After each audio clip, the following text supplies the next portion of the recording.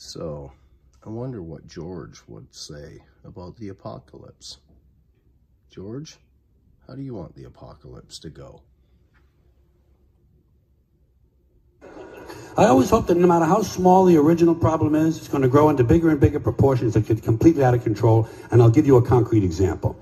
Let's say a water main breaks in downtown Los Angeles and it floods an electrical substation, knocking out all the traffic lights and tying up the entire city, and emergency vehicles can't get through. And at the same time, one of those month-long global warming heat waves comes along, but there's no air conditioning, there's no water for sanitation, so cholera, smallpox, and dysentery break out, and thousands of people start dying in the streets. But before they die, parasites eat their brains, and they go completely fucking crazy, and they storm the hospital, but the hospital can't handle all the casualties, so these people rape all the nurses and set the hospital on fire.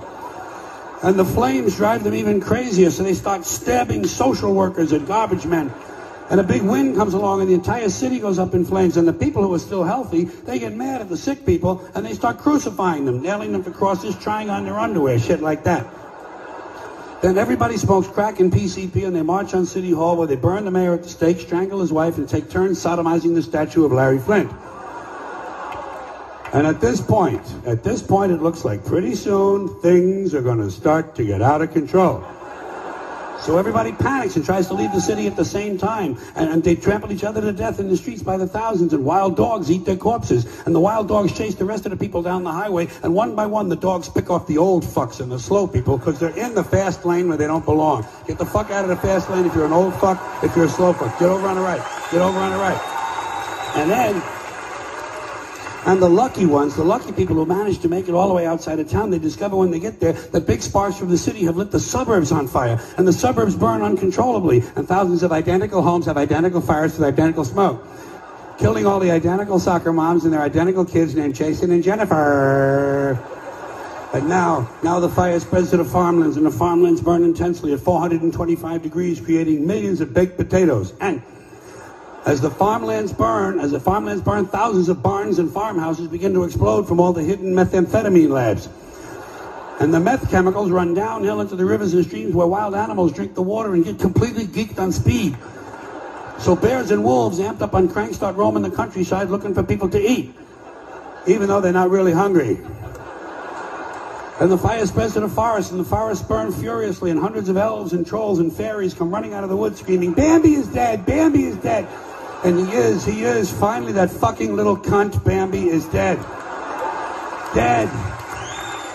Now hundreds of regional fires come together into one huge interstate inferno, and all 12 of the western United States are burning out of control, except Utah, where the Mormons don't allow fires. And the fire spreads across the Great Plains, toasting the wheat, cooking the cattle, and producing hamburgers, actually. Then it leaps the Mississippi and races through the South, blowing up stills, interrupting lynchings, and killing millions of inbred people. And then it turns northeast and it heads for Washington, D.C., where George Bush can't decide if it's an emergency or not. He can't decide this. He doesn't know. It's hard. Oh, it's hard work. You know? No. Yeah, he can't decide because Dick Cheney is in prison. So instead, he takes a nap. He puts his empty fucking brainless head down on the little pillow his mother gave him at Christmas time, and he takes a fucking nap. So the fire moves to Philadelphia, but it's a weekend, and Philadelphia's closed on the weekends.